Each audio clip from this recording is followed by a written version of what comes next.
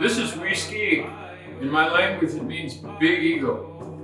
I did a couple of totem poles for a client in Pennsylvania a year or two ago, and I had a piece left over, and I thought, man, that would make a great mask. And the grain is beautiful. This is old growth Western red cedar.